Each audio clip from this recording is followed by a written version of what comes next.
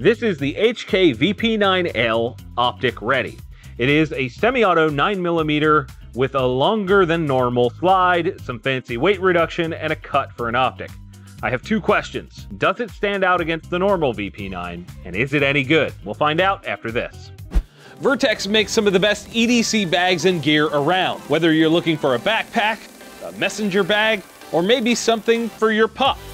They've got features like a rapid access weapon compartment, padded backing, a hot pull tab for quick access to the main compartment, and much, much more. Oh, and did I mention their jeans make my legs look better?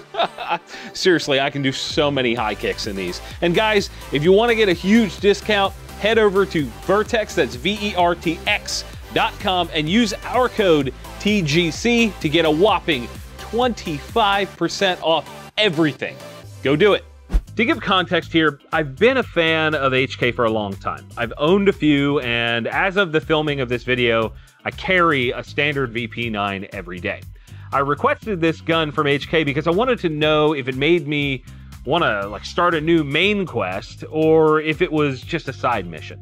I'll run down the specs and then we'll shoot it. To keep this brief, I'll just tell you the differences that it has from the standard gun. The barrel has been lengthened by 1 inch to 5 inches. They've added the USP style O-ring for a tight lockup. The slide is obviously longer.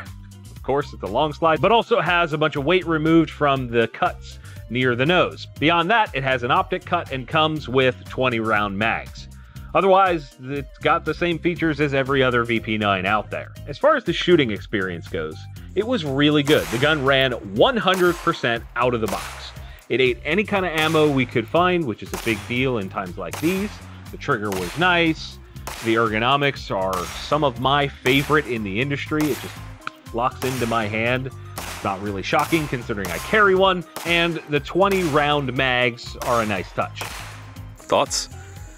I mean, it feels good in the hand. The trigger is a little crunchy feeling. Okay, maybe that'll smooth out. Yeah, we'll see.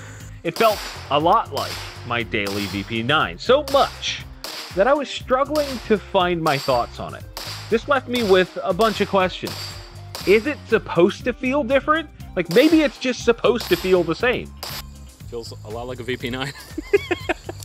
How did you like the trigger? I didn't notice it, to be honest with you. Really? Yeah, I didn't notice it. I'm such a trigger snob, I swear. I'm gonna have to try mine to see if I really notice a difference or not. It appears to use the exact same recoil spring setup, and perhaps they trimmed enough weight to make that happen intentionally. If that is true, then the real benefits are gonna be the longer sight radius and extra inch of barrel. The sight radius is negated if you decide to use an optic, and the inch of barrel length to me helps, but I'd rather have a slightly heavier, maybe smoother feeling gun to go with that. From there, my mind starts to wander to USPSA and IDPA competition, an area where I have very little experience. Perhaps the reason it feels just like its less endowed brother is that it's supposed to. Maybe it's perfect for that type of competition. But at the same time, if it's meant for that, why not lean into that competition style harder with like a better trigger or different sights? Perhaps we need to have a channel like Work the Trigger or Humble Marksman take a look at this thing and come at it from that competition angle. From our angle, this is a great gun. It's a great gun because it's basically a VP9 with extra cheese. Very American of me, extra cheese. Great reliability, good trigger, good ergos, and of course, 20 round mags. When I start thinking of how I would employ this gun on a regular basis, I think it would live in my Vertex bag, coupon code below, TGC 25% off, as my backup or secondary pistol that uses the exact same mags that I carry and can be used for solving problems with a little extra flavor. Being that this gun is a very limited run for HK, it's unlikely that this is going to be some commercial sensation for the brand, but that's okay. Limited runs are always fun to play with and even better to show off years down the road. I want to know what you guys think.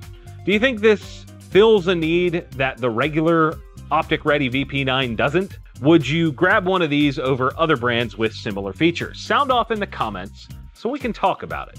If you guys enjoyed this review, please hit the like button to feed the beast. Feed me! I'm starving! Must be blood. Must be fresh. Feed me. If you think we've earned it, get subscribed as well. And as always, thank you all for watching. We'll see you soon. That was 20 already? That might have been 18. You want me to do something different? Sure. What do you want me to do? Do a dance. No. Do a jig.